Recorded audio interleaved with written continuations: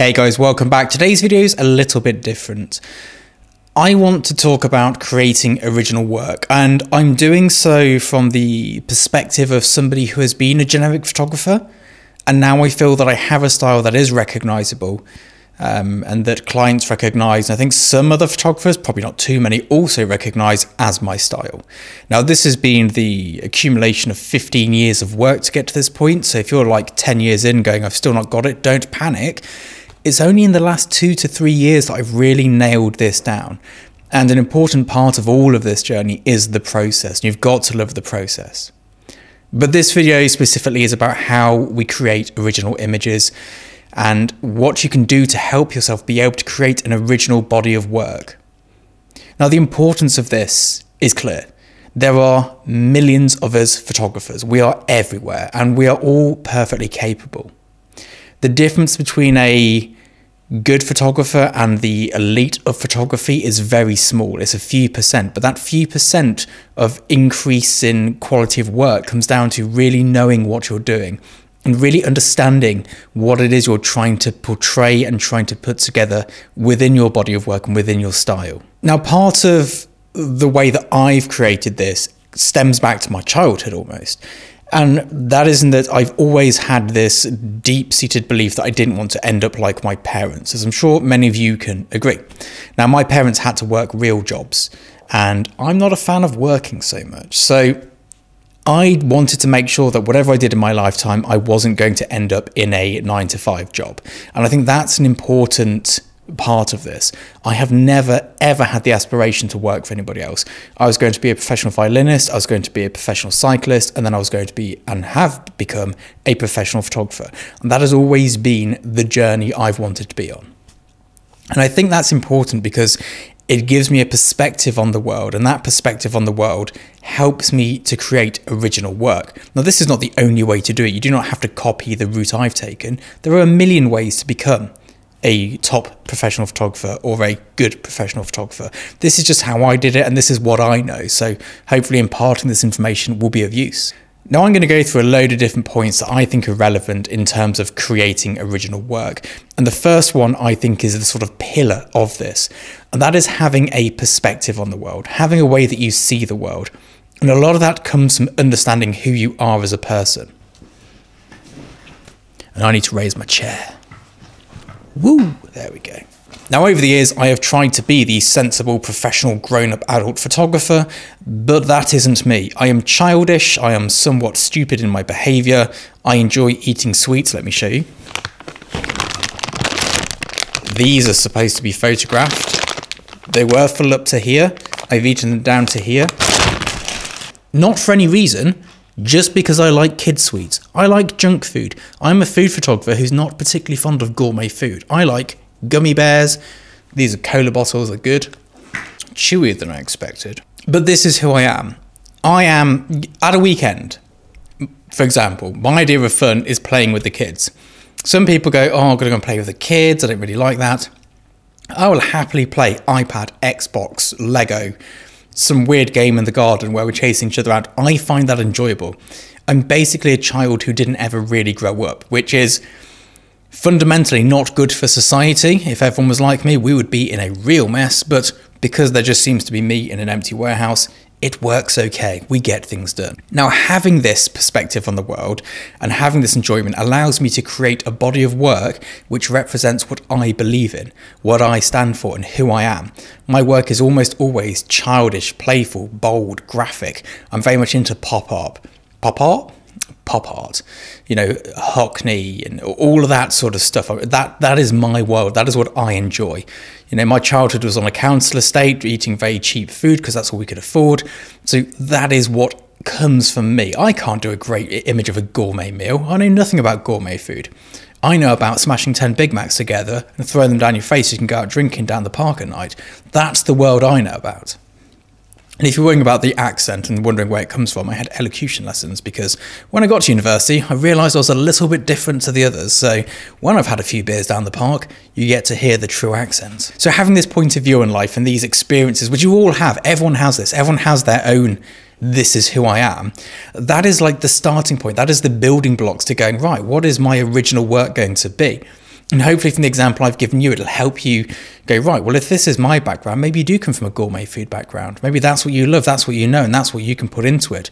But maybe you have a real interest in 1980s pop. Maybe you can combine the two to something no one's seen before. And that is the crux of the matter. It's what nobody has seen before. Now, you can't be truly original. It doesn't exist because everything has to come from a previous conception or idea. But what you can do is take one original idea by bringing two already created ideas together and then having something slightly new. And that is absolutely the way to do this. Which brings me through to the next point, which is fear of ridicule. And we all have it. I have it on this YouTube channel. I'm a massive introvert. I'm filming this by myself in a warehouse. I work by myself nearly every day. Unless we've got a big production on with a crew, I am in here by myself. And that is out of choice. I like to be alone. Even when I have staff coming in, I either have them in for half days only, or we have days off in between because I need alone time. I don't like being ridiculed online, as no one else does, but it's part of my job. And I get fearful of posting stuff online in case people ridicule the work I've produced. But the work that I feel might be ridiculed is the work that makes me the money. When I go and do something like the naked banana shot, or when I go and just photograph a sweet really close and perfectly, and yes, of course, people ridicule it online, but I get paid. And, you know, this is the difference. You need to get beyond that point of fear of ridicule and just go, well, do you know what? No one's done it before. Maybe I should do it. If you go, I've seen lots of work like this, let's recreate it, that is not going to be great for your career. Long term, short term, any term. So having something which goes, right, I've not seen this before. People might think it's stupid. If that's your thought process, do it. It'll more than likely get you somewhere in the future. It might not be instant. You might not get the reception and the accolade on social media, but then who cares? Most of the top photographers don't have great social media followings. Those with massive social media followings aren't top photographers. They are top online photographers, which is a very different thing. We'll do a video on that one day, but the difference between someone who's actually working with a top agent, working with top art buyers, producers and creative directors, and someone who's got 500,000 Instagram followers is huge. They're two very different things. No, neither's better or worse than the other, but you need to be very clear on where you're trying to go with this and which direction you want to be going in. So in creating this original work, you need to make sure you don't worry about social media likes. I don't take my worth from how many people like my images. 50% of the population are below average intelligence. So with that in mind, why would I care? You know, and even those who are above it might not have a good knowledge of art. They might not have a good knowledge of photography. Photographers certainly don't. I definitely don't take other photographers' point of view into account with my creative work. Technical work, absolutely. I will ask for technical feedback. But when it comes to creative work, I'm not asking a photographer because only I know if the creative concept is good, because it has to be part of me and it has to be something I truly believe in from my perspective, from my experiences and from my tastes in the world. And that is very, very important. Now, the trap a lot of people fall into is when you're starting out, you need to be a jack of all trades, do a bit of everything just to make the money coming in. Now, to turn around and go, do you know what? I'm only going to photograph cans of pop upside down turned inside out seems ludicrous. But at the high end of the business, that is where this sort of work makes you money, not in upside down, inside out cans of pop. That would never work. But you get the gist. My work is often ridiculed on photography forums. That is fine, because it is highly accepted amongst creative directors and art buyers. That matters. Some people go, oh, he's just photographed a sweet on a bit of paper. Have a go at it yourself. Not as easy as it looks, but also, I did photograph the sweet on the bit of paper. You didn't. And this is very important. If someone goes, oh, that's easy, all you do is this, that's great. Why didn't you do it first? And you need to get into that position of going, right, it might be easy, it might be simple, but I've not seen it before. Maybe I should give it a go and see if I like it. And that is part of the constant workflow in order to get to a position where you are creating original work.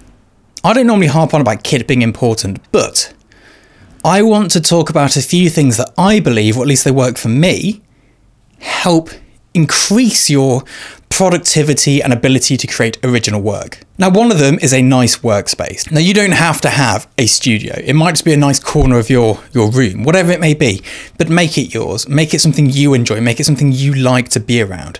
Having this studio set out the way I have it set out, this is my aesthetic. This is what I like. This is how I like things to be. It's very utilitarian. It's very me. You know, I can just drill something onto a table. It doesn't matter because I like just to have a working space. The same way that I do my wardrobe. I only have 2 of these hoodies, 10 of these black shirts, 2 pairs of jeans. That's all I own. That for me works. That's how I like to live my life. And having those things allows me to just go, right, we're focusing on creating work. That is what we're trying to do here. The next thing is tools, having nice tools. I do not believe that having better camera equipment makes better photographs, but I do believe having tools that you enjoy using makes you more inclined to use them. I enjoy a nice moleskin notebook, so I'm taking my notes and, doing my little colour swatches. I've got nice pens and pencils and I can get it all to look how I want it to look like. Having this makes me more inclined to do that. Likewise, nice stationery. I like stationery. Nice little pencil case. You give it a good little wrap up like this, and it's nice. I like this. This sort of thing makes me happy and it makes me more likely to do something. So having the nice workspace, having the nice tools is all very important. Likewise, having some sort of method to your madness. I have a very strict policy of what I'm doing work-wise each day. Before I go to bed each night, I know exactly what I'm doing the next day. I don't wake up and go, let's photography. I go to bed, before I go to bed, I take my notes and I go, right, tomorrow we need to achieve the following goals. And this is all based on a bigger plan. And we'll go through this in the business photography workshop I run, where it's like annual, quarterly, monthly, weekly, daily tasks. And that's how I run everything. There's never a point where I'm sat here and just go, I wonder what I should be doing today. Should I crack on with this? Should I do that? It's like, no, I've got a very clear list of things to do. And going through the process and going through the motions helps with originality and creativity. You do not get an original creative idea by waiting for it to happen. You have to do the work. Part of being a creative is turning up and doing the work, not sitting in some artsy cafe with your MacBook staring into space going, well, I wonder what's going to happen today. Absolutely not. You turn up, you go through the process and you do the work. And this leads me to a final point, which is unrelated to these completely, and that is working for free. The only time you know you're on the right train of thought and you're going down the right path is when you go, I will do this for free, and you do it for free. That's not to say you shouldn't be getting paid big money for your work. You should be when a client's booking you. But when you're turning up into the studio going, I've got a cool idea, let's do it. I pay for most of my shoots. I spend money on most of my shoots. Probably 75% of the work you see from me, I paid to do it. I paid the crew, I paid the production, I put the money in. Now, granted, I get paid a very large sum of money when I do commercial work, so it affords me that ability to do it. But you need to have that mindset of, right, what are we creating this week? What am I creating? What's my creative process? The paid jobs in my particular mentality of living and my particular ethos of how I like to live my life, those paid jobs fund me to be creative. I do a big job, I get paid a big paycheck, I then use that money to create my own view on the world, my own perspective on the world, and that is where it comes from. That's not going, oh, I'm going to buy new cameras, which obviously you have to, but it's more things like, right, we can hire in a stylist, we can hire in a good retoucher, we can hire in a good assistant, we can get all of this stuff together, we can do some set building, and we can create something which is truly original and truly my perspective on the world. And that, for me, is what this whole industry and this whole business is about.